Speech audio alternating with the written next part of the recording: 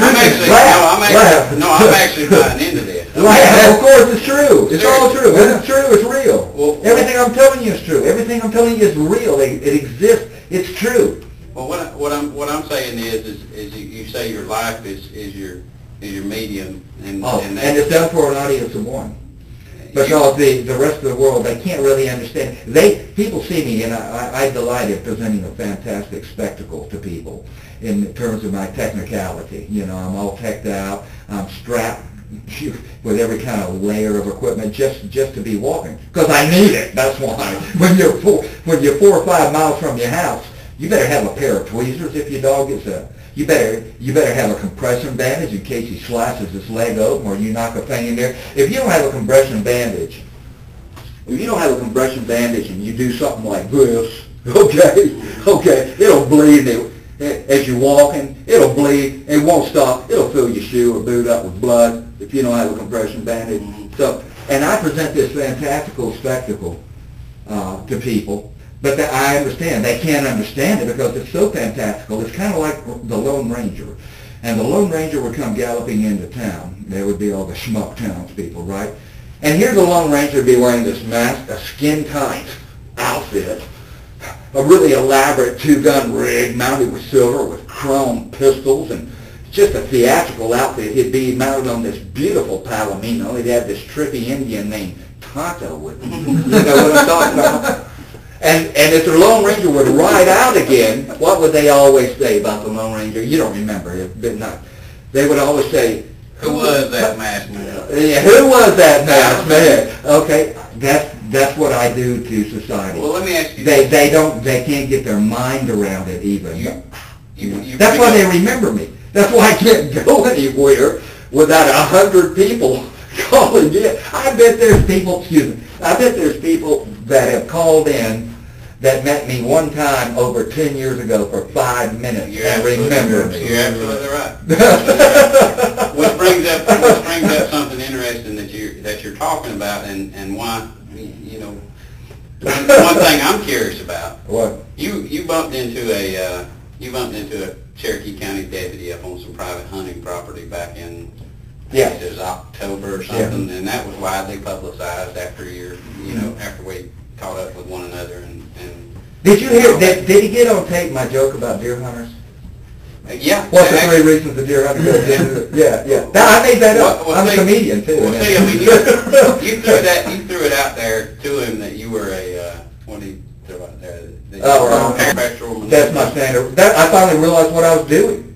Is it? I'm doing this day after day, and I finally realized it about combat patrols where you got to stay alert all the time. Well, it's not, combat patrols, and that's it, and land navigation. It's exactly it. Mm-hmm. Every time I go out walking my dog, every time I go out walking my dog, I'm like a police officer. I understand that there's a significant chance that before I come home, I'm going to be fighting for my life. Right.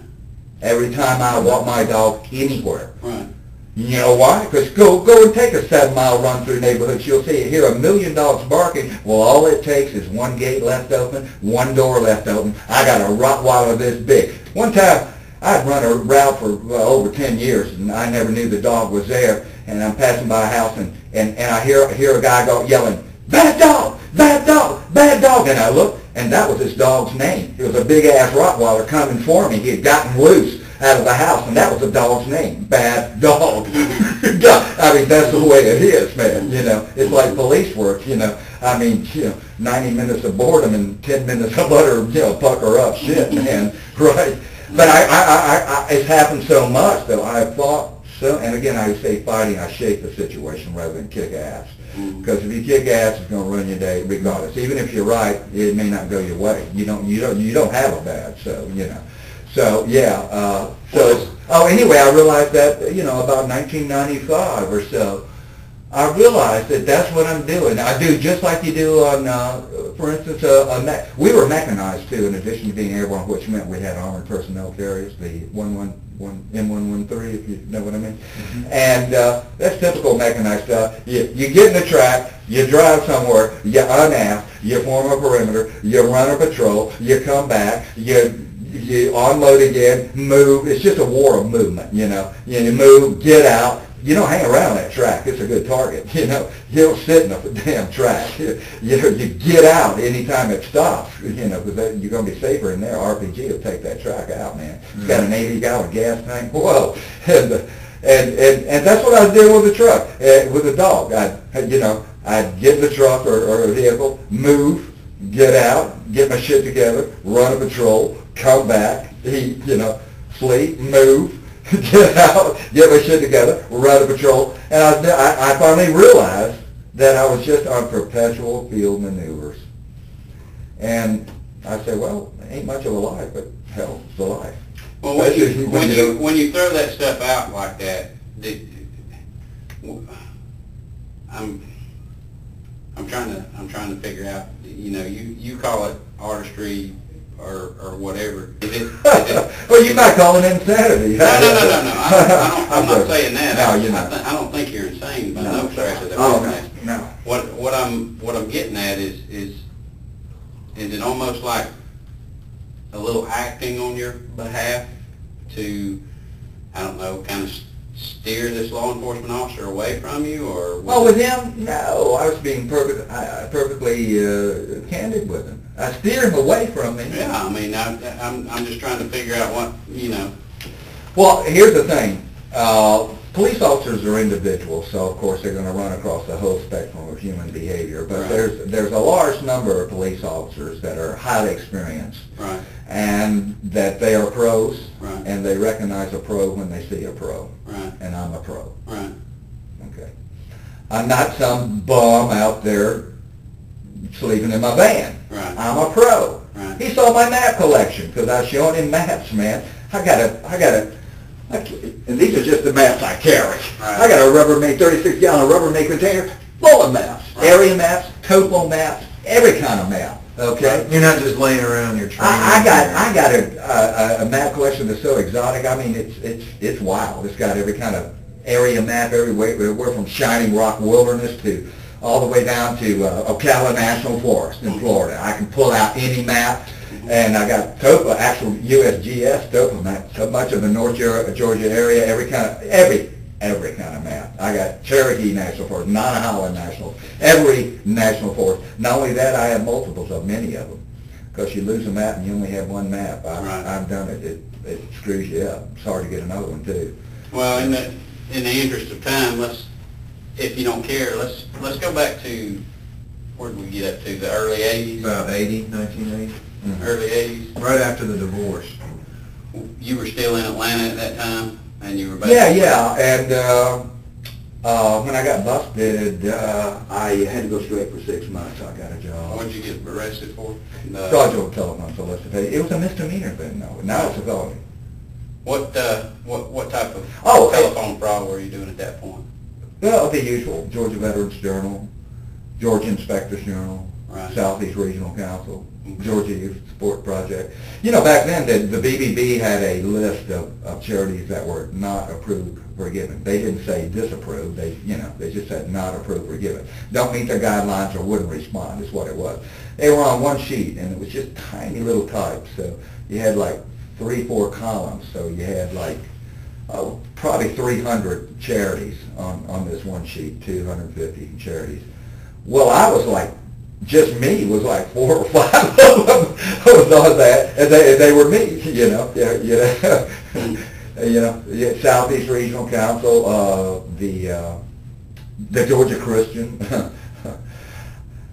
I call it the Georgia Christian Index because just out of my subconscious I came up with that, but actually the name of it turned out that the name of the official Southern Baptist publication is the Christian Index, and I call it mine Southeast Regional Council because somewhere out of my subconscious I had seen Southern Regional Council, which is a decades-old organization, quasi-government, that kind of thing.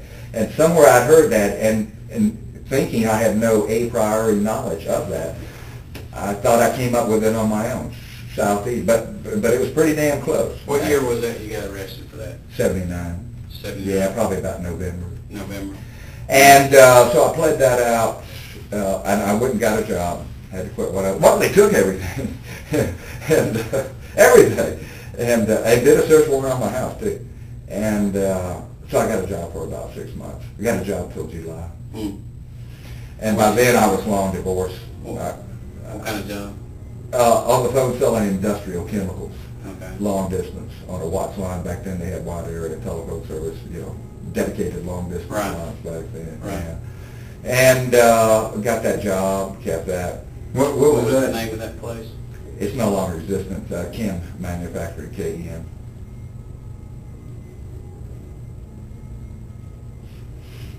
So that was what, like right after you got out, so 81-ish, like the beginning of 81, or? Right. Was it, if you got picked up in November? Oh, no, I in 1980 I went, in July, I kept that to July of 1980. Okay. And then what did you do? Oh, went back to my old habits. Well, tough holding a job now. Yeah. Yeah. Where were you? I asked a guy one time in DeKalb County Jail, it was in 79, I was in there on that bus. The guy was telling me his life story. These were all of them were white guys at the time, and if you'd have told me, one day DeKalb County would be majority black, that would have been the furthest thing from my mind. This was, back then, DeKalb County was a white suburban county. DeKalb County Jail, this guy was telling me the story of his life, and it was just, a tragedy, the guy was getting in, he's a recidivist, okay? And so I asked him, some of the truest words ever spoken, I asked him, well, why? Why do you keep doing this? Well, why? Why? And he said, because I can't get up and go to work. And, if that describes most criminals, I mean, I mean, you could say a criminal is someone that breaks the law, gets away with it, and keeps doing it until he gets caught. That's a good definition. But another good definition is one that can't get up and go to work in the morning. That's the artist. Don't you understand? That's the artist in me. Artists don't get up and go to work in the morning. Artists. That's why they call them con artists. You see? Right? So, okay, anyway, okay. Listen, I started doing that, and I kept doing it through the 80s. I took a bus in 87. My GCIG, or my computer printout, has it set by taken, but the actual charge is set by deception, T by D. Misdemeanor again. Right. The woman lured me over there to Dunwoody, Mount Vernon Road in Ashford, Dunwoody, right in the heart of Dunwoody. A fucking yuppie woman lured me over there to pick up a $25 check, and then kept me waiting for the check. She was really good. She was pretending she was on the phone, and she would come out and let me see her on the phone. Kept me waiting there for 30 minutes, When I told my criminal friends about it, they said, I could never sit there waiting for 30 minutes. Taught me a lesson. Taught me a lesson. Yeah. And they showed up, DeKalb County North again, and they showed up, arrested me.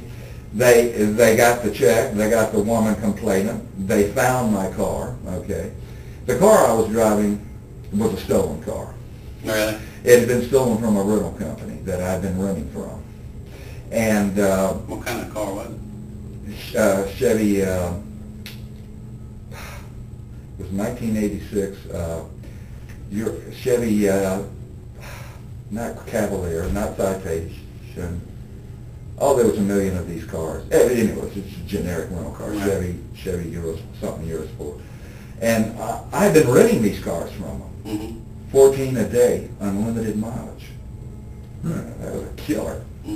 Man, I could go out and, if I say all my stuff I had to pick up, I could just rent the thing once a week and go put 200 miles on it for 7 cents a mile. You can't... you can't do, you can get something for 7 cents a mile, just jump on it, because, your car's going to cost you 30 cents, it is, these days it will. So I do that. Not only that, if I rented on a Friday, they used a key job. They were closed on Saturdays and Sundays, and they were at storefront, snappy rent-a-car, storefront shopping centers. And so if I rented on a Friday, they had no way of determining when I brought it in. I'd bring it back Sunday night. So it was sweet, but they finally stopped that. And I had it, and I had a bunch of rental forms that, from actually renting the cars. They were like the third copy. You couldn't read them anyway. Right. And that was not only a proof of ownership, but it was also proof of insurance. They'd check off if you had purchased an insurance check. And so I just drove it on that, had dealer drive-out tags on it. And at that time, dealer drive-out tags were just not the issue. They were just the old, you know, Right. Joe Jones Chevrolet. Yeah, right. Yeah, just be thick on there. I mean, one time a cop in Tennessee, in a state park, High Falls State Park in Tennessee, I was up there with a stolen car, and park police or police officer, some jurisdiction saw me, and he followed me and followed me and followed me. I knew he was following me inside this park. And I was going to the office to pick up a map there, so I pulled in and parked, and I got out, and he pulled in and got out, was walking in, and he says, is that what y'all have in Georgia there, those things? I said, yeah, that's what they use. He said, well, it's no good for police work. Yeah, I'm thinking, little does he know what this hand costs. Yeah. When was that? 87 or 80. 87. I drove that car till 80. I drove it for years. Wait a minute, when did you run it? Oh, you mean stole it? Yeah. 86. Oh, okay. I drove it to 89. The first day I used it, the reason I used it is I just